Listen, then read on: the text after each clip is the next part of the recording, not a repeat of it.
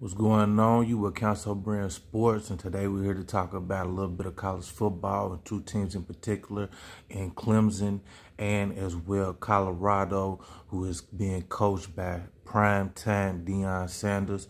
And I would like to say that not only did they surprise most people, but they held themselves to a standard of the embodiment, if you will, of primetime Deion Sanders.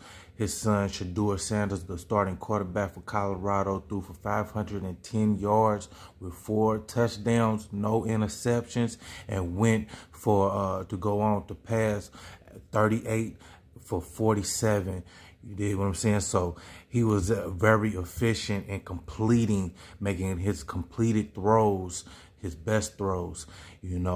Travis Hunter as well, playing on both sides of the ball, did excellent. He had 1 interception himself as Colorado went on to beat the number 17th ranked TCU Horned Frogs, who were in the national championship last year.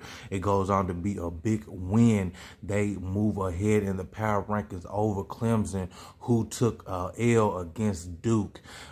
What this means for Dabo Swiney, I think Dabo Swiney has been in the game for a long time. He will bounce back. He will find a way to find some kind of consistency throughout the season as winning, in my opinion. Being that he has the leadership, he has the resume, he has been here before, he knows how to get it done. And I'm not necessarily ready to say that the Clemson Dynasty is done, but I do think that they will take a step back, being that they did lose to Duke, who is a good team, but not of the Clemson caliber, again, in my opinion. This has been Council Brand Sports.